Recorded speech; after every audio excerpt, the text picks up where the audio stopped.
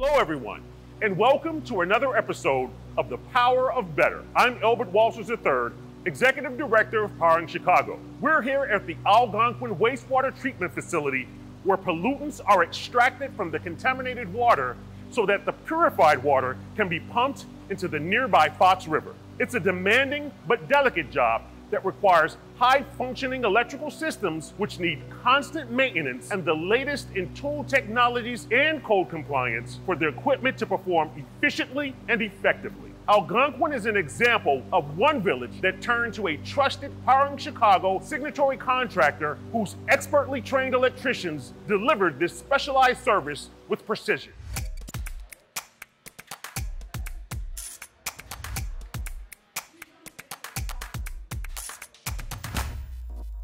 Just minutes away from the picturesque village of Algonquin, along the Fox River, sits the Algonquin Wastewater Treatment Facility. It's a site where few know what actually goes on, and perhaps fewer would want to know. However, it is vital for the environmental health of this entire community. I think this is the facility that no one really thinks about, but if it were to stop working, it would become a pretty big problem for everyone immediately. Putting it in perspective, 3 to 4 million gallons of wastewater enter into the facility per day. Through a series of basins and other equipment, the waste from the water is separated, the biological nutrients are removed, and the water is then purified and disinfected before being released into the Fox River. Tom Hall is Algonquin's chief wastewater operator, who was looking for increased reliability when it comes to the facility's electrical infrastructure. We had an electrical component within our pump control panel that had failed due to loosening of the feed wires into that transformers. Which is why Hall was in need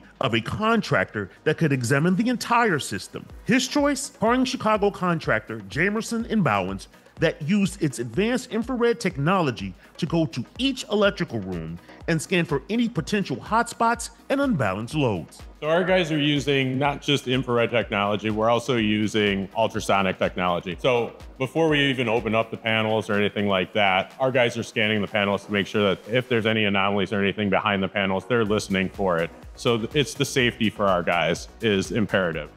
In addition to the safety focus, Jamerson Bauwens was also able to make sure this wastewater plant was up to code on the latest National Fire Protection Association, or NFPA, 70B electrical code requirements. And we teach them what needs to be done and what needs to be repaired. And that builds a relationship and a trust between us and our technicians that we can take care of them moving forward and repair those anomalies and de-energize their equipment and maintain that also.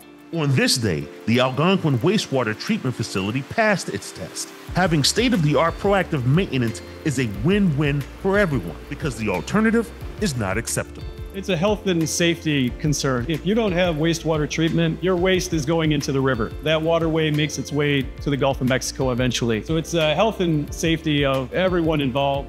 Do the IR scanning every year and see where your equipment is at.